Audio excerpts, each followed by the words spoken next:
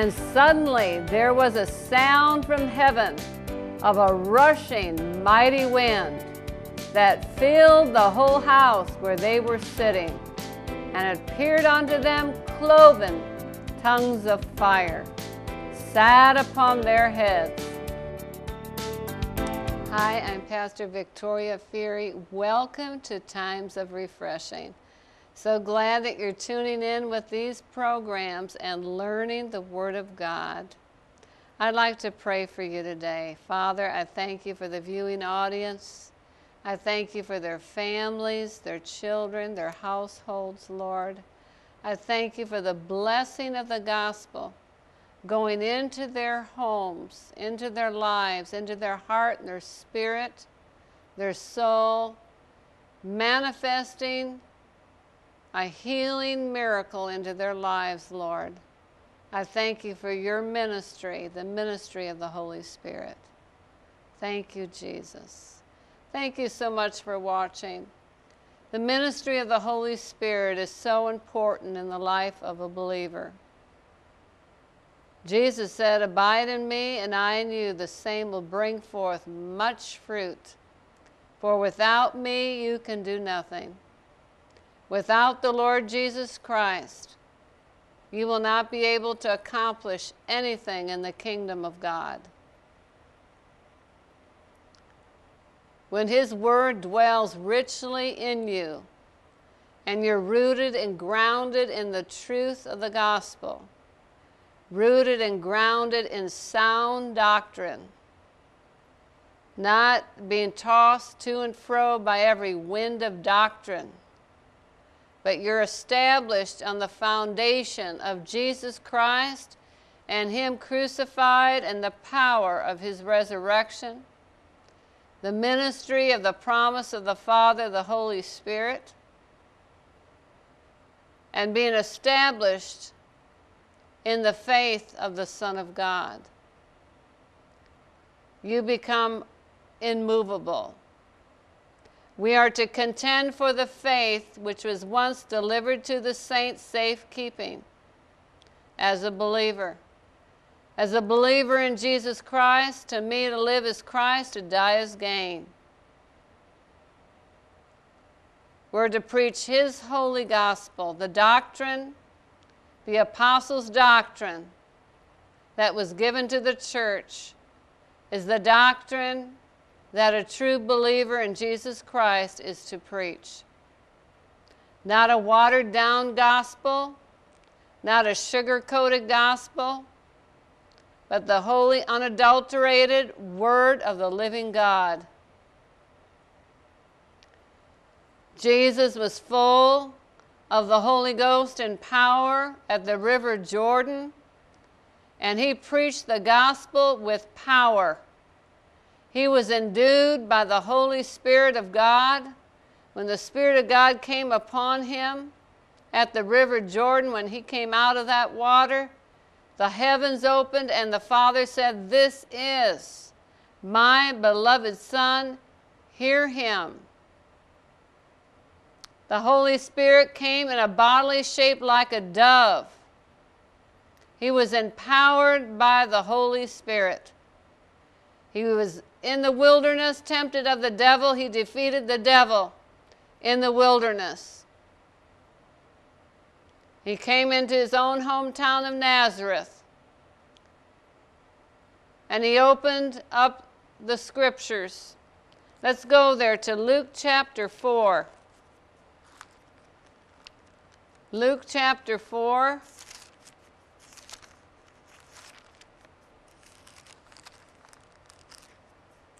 I believe it's 4:18. The Spirit of the Lord is upon me because He hath anointed me to preach the gospel to the poor. He has sent me to heal the brokenhearted, to preach deliverance to the captives, recovering of sight to the blind, to preach the acceptable year of the Lord, to set at liberty those that have been bruised. He said, "This day is this scripture fulfilled in your ears." He was giving a pronouncement a proclamation that he is the Messiah, that he is the prophet that Moses spoke about to the nation of Israel, that he was anointed by his Father. He was fulfilling the Word of God. He was fulfilling the Scriptures. The power of God was so strong upon Jesus' life that everywhere he went, multitudes were following him. They were hearing and seeing the mighty healings and miracles that were being done through his preaching and through his teaching. The Bible said he went preaching, teaching, and healing. His ministry consists of preaching, teaching, and healing. People came from all around to hear him preach, because the Word of God came with power.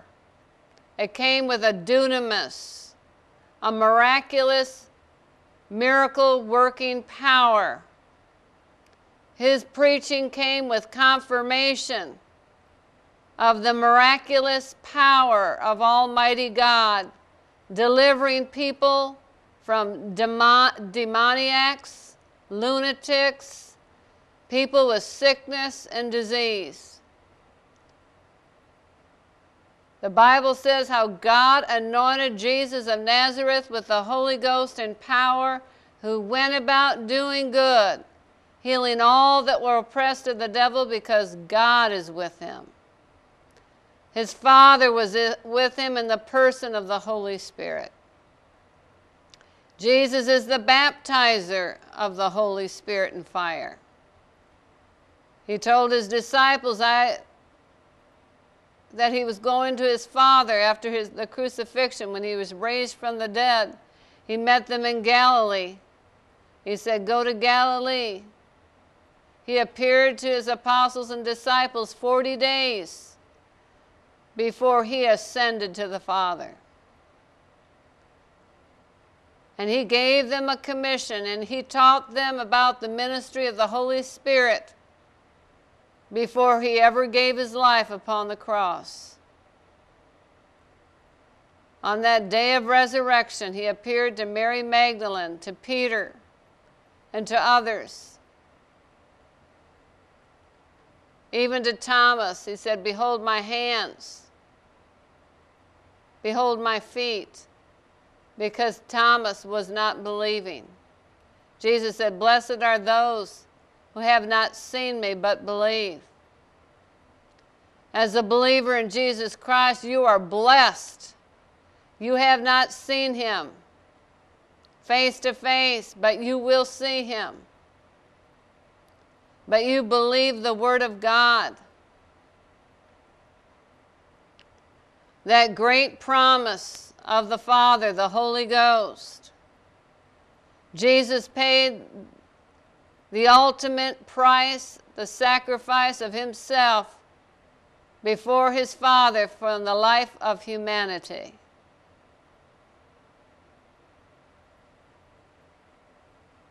Jesus said, "Except you deny yourself and take up your cross and follow me, you're not worthy of me." Denying yourself means you're not going to deny him. There's some so-called Christians that are denying the Lord that saves them. They're drawn away by their own lust and enticed and bring forth sin and sin death. See, there's a judgment that will begin at the house of God. And it first begins with us. Where will the ungodly appear? In a believer's life that has gone their own way and backslidden before the Lord, and have talked against other believers, and living a life of a lie and deception.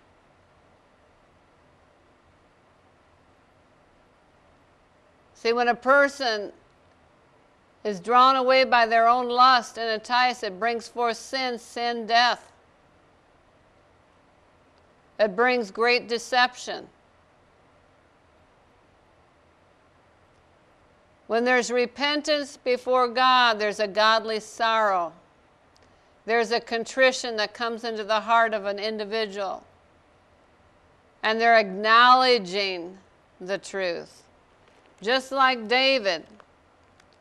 If you go to Psalms 51, his prayer of repentance before God and cleansing. Have mercy upon me, O God, according to thy loving kindness, according unto the multitude of thy tender mercies. Blot out my transgression.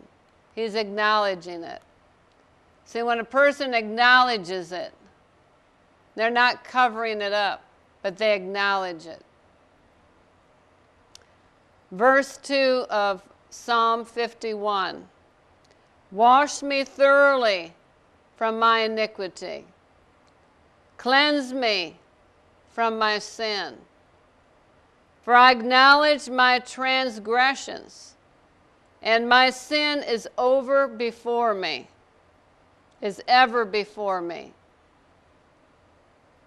Against thee and thee only have I sinned and done this evil in thy sight, that thou mightest be justified when thou speakest, and be clear when thou judgest. Behold, I was shapen in iniquity, and in sin did my mother conceive me.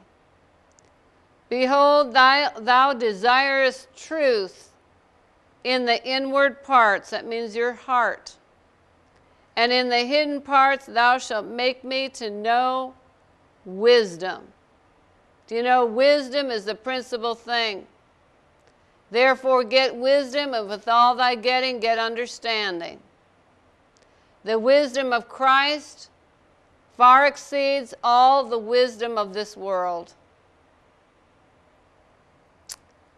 Verse 7, purge me with hyssop, and I shall be clean. Wash me, and I shall be whiter than snow. Make me to hear joy and gladness, that the bones which thou hast broken may rejoice. Hide thy face from my sins, and blot out all my iniquities. Verse 12, he said, or verse 10, create in me a clean heart, O God. Renew a right spirit within me. Cast me not away from thy presence, and take not thy Holy Spirit from me.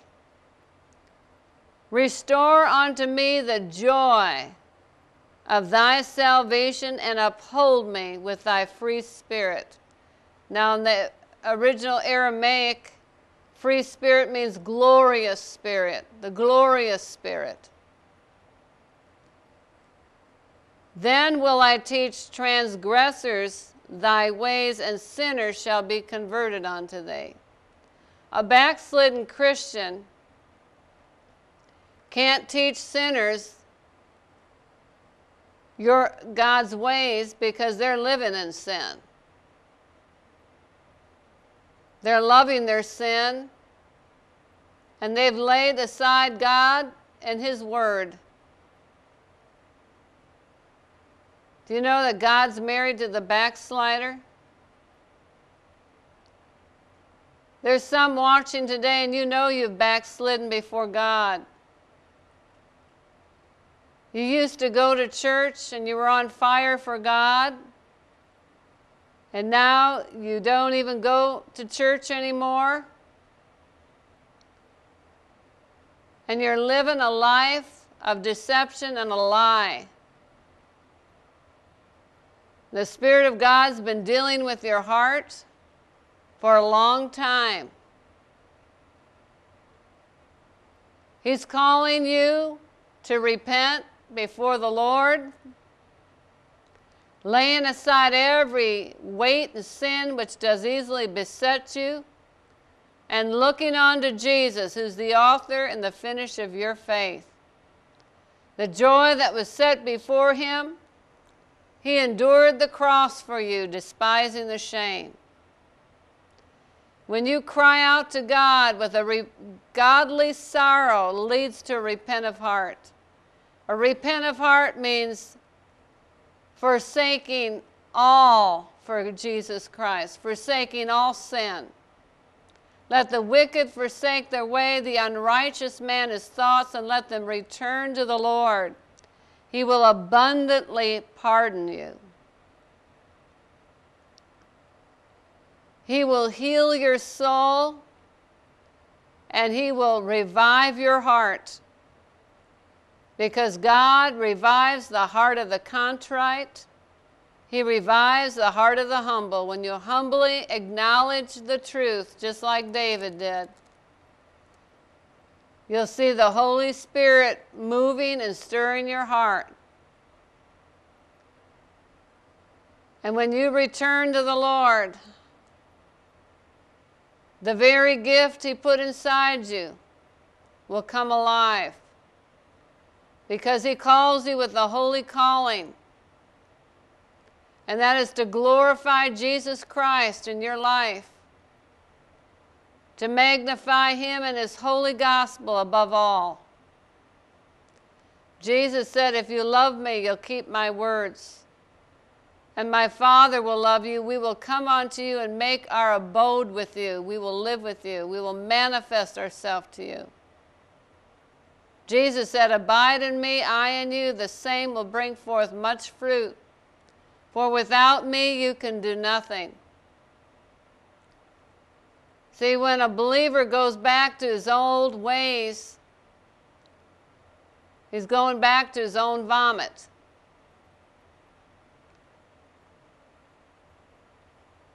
God's calling you out to call you in to what he's called you into by his grace.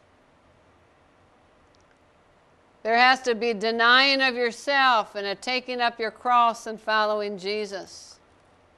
A love for God and his word. A love for the gospel of Jesus Christ.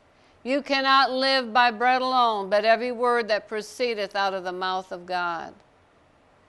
When God begins to restore a person, the Bible says, restore unto me the joy of thy salvation. That word restore in the original Hebrew means to be refreshed, to relieve, to render, to also means to repent. In Jeremiah it says, for I will restore health unto you. Jeremiah 30, verse 17, I'll restore health unto you. I'll heal thee of thy wounds, saith the Lord. There's inner wounds in a person's soul and their emotions that God will heal you. God will restore you. God will eradicate that very wound that came into your emotional soul. He'll eradicate it because the word is health to all of our flesh. God's word is like a two-edged sword. It goes between the soul and the spirit, the joints and the marrow. It's a discerner of the thoughts and the intents of the heart. His word will go directly to that very place of your soul and bring a miraculous healing into your life. Your eyes of your understanding will be illuminated by the Holy Spirit to know and understand the great love that he has for you, to restore you to wholeness. Apostle Paul preached that your whole spirit, soul, and body be preserved to the coming of the Lord. God wants the whole you, spirit, soul, and body. Came for the whole part of man.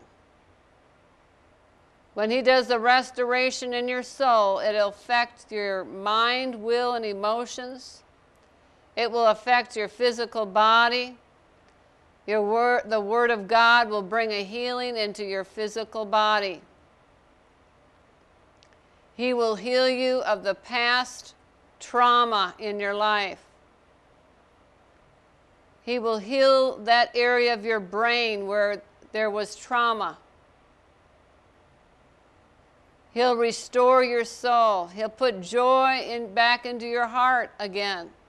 Because when there's a returning back to the Lord, you're returning back to the one who gives you the well of salvation, who imparts the joy of salvation, because salvation comes from the Lord. The Bible says in Joel 2:25, I'll restore to you the years that the locust hath eaten, and the cankerworm, and the caterpillar, and the palmer worm. He'll restore those years back into your life where the devil stole out of your life. And that word restore in Joel 2:25, in the original Hebrew, shalom, to be safe in mind, body, and estate. To reciprocate in various applications. To make amends, to make good. Peace, prosper, to make restitution. The Lord begins to restore you. Every part of you, spirit, soul, and body. He will pour out His Spirit upon you. He'll begin to reveal Himself to you. Because when there is a crying out that you want to know the Father that sent Jesus. That was Jesus' prayer before the Father. Father, that they might know you and Jesus Christ whom thou hast sent, for this is eternal life. This is the eternal life, to know the Father and His Son. See, no man can come to the Father except the Spirit of God draw him. The Holy Spirit is drawing people today on this program that you've been backslidden in your heart and you've been living a life of a lie and deception. This is the day of salvation. It's being proclaimed to you. Return unto the Lord, and He'll abundantly pardon. He'll restore joy unto you. He'll restore peace unto you.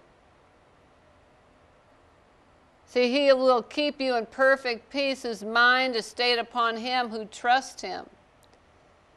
When your heart is loaded with unbelief, it becomes evil.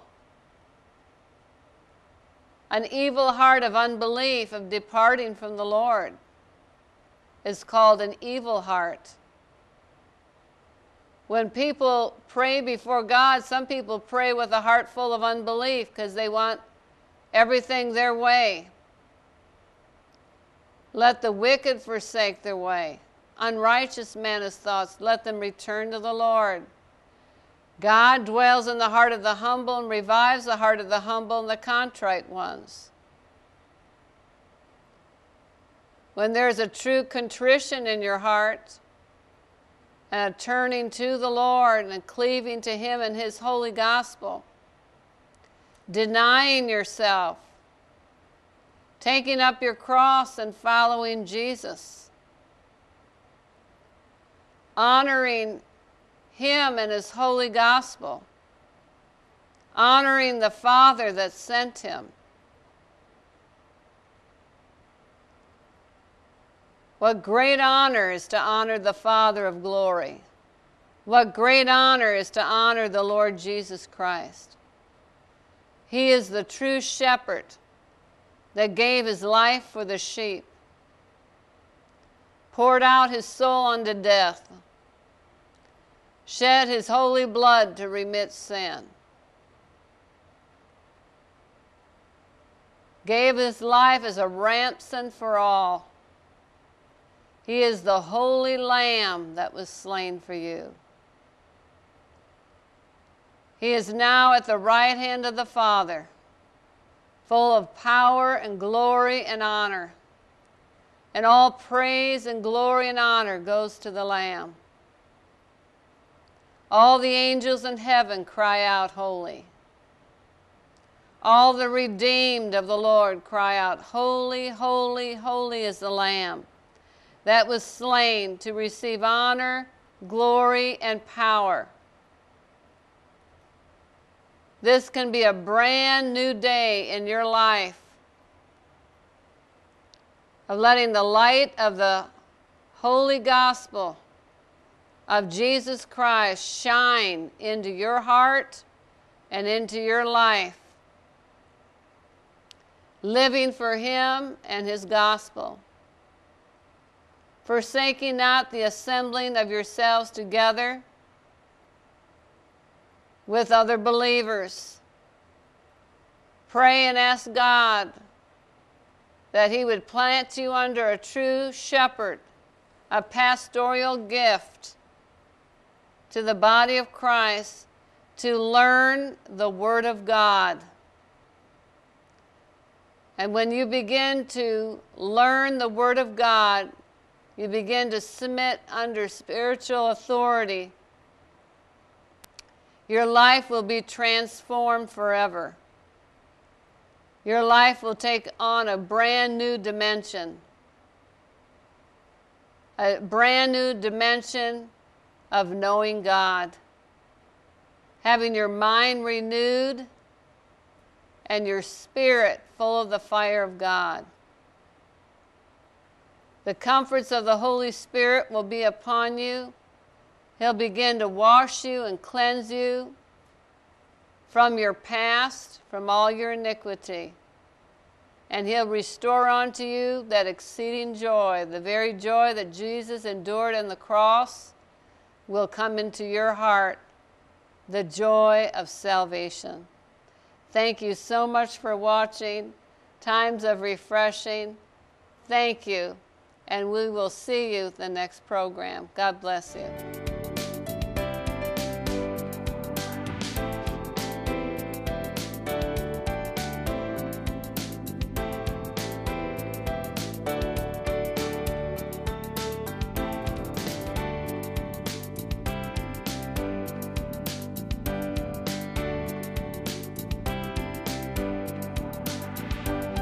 If you would like to buy a DVD of this program, please send $10 to KFXB-TV, 744 Main Street, Dubuque, Iowa, 52001. Please be sure to include the episode number on the screen.